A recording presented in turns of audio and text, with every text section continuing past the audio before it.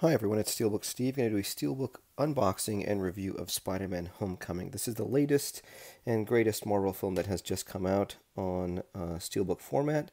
And this one here comes to us from Kimchi. It's a Kimchi exclusive number 58.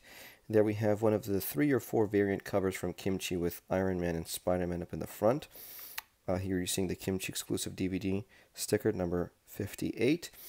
And you've got this nice little embossed slipcase. So if you can make out it from the reflective light, the Spider-Man logo, Homecoming, is all embossed, and some touches of each character is somewhat embossed. Here's the spine. You can see it embossed as well with the spine as well. So it's a 2D, 3D disc. The back side here you can see we've got the Nova number 58A. 553 out of 900. So this is the first variant of the multiple editions from Kimchi.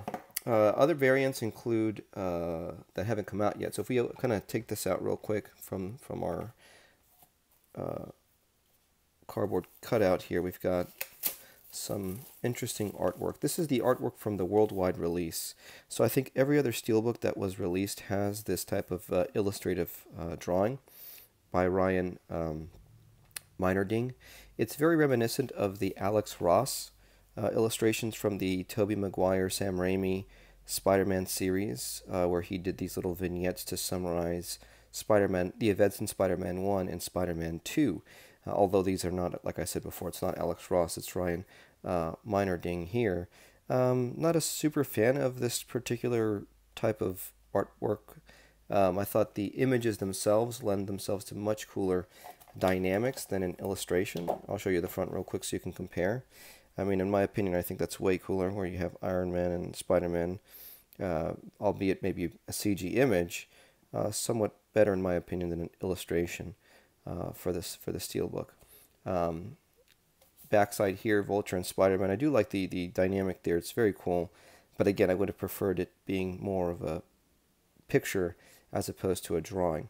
It is a matte Steelbook, and there are some highlights of metallic highlights that are found throughout, but it is not a high gloss, so it kind of loses some points in my book for that. So again, it's the worldwide release, just in its own exclusive slipcover.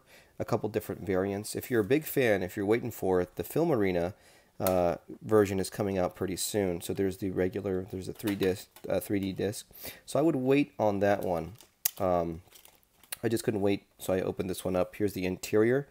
Kind of interesting, this spiderweb tech view, almost like a, influenced by Iron Man, if you will, with the organics of the web.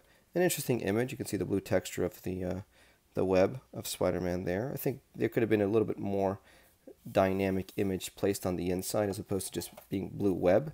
And the goodies. You've got some cool little collectibles. What's this here? This is Spider-Man Homecoming. I think this might be a mini comic. So yep, that's what it is. It's a mini comic book. We saw this with the release of, I think, the Wolverine. Had its own mini comic. And this one too has its own little mini comic book. Not bad, like a little cool little, extra that you can get. And here are some postcards, I believe. So let's open up the postcards and see what we got. So they're plain back, as you can see. There's nothing interesting about them on the back side, which I think is a missed opportunity. They could have had something there. And the front, we've got these very high gloss images here. They almost look like pictures, like whenever you print out like a little stock picture. That's exactly what they kind of feel like. So again, not the best quality. Here's an illustration, and here's some cool images of the film. These are all like concepts, maybe concept drawings, and then poster images. I think they could have done a little bit more. They could have done a double side on that just to make it that much better or cooler. In my opinion, I would wait for the Film Arena. The Film Arena, I believe, is going to blow everything else out of the water. Till then, I think the best version is the Kimchi, and then from there, it's basically just a standard Steelbook edition. That's it for Steelbook Steve. Thanks so much.